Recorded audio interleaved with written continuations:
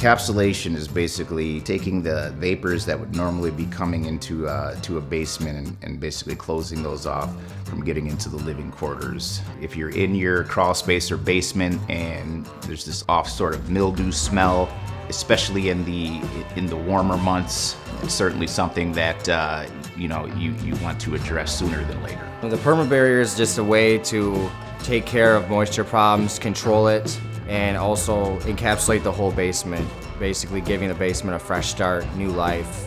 We essentially measure out the square footage of the crawl space or basement. We lay the plastic down, tape the seams, and run your sides up. The vapor barrier system does about 80% of the job, but there's always going to be moisture in a basement no matter what, and that's when the AprilAire systems come in, and those wick all that moisture out from the basement. You'll notice after you install them, you'll go down there even the same day and you can just feel the air's drier, it's conditioned.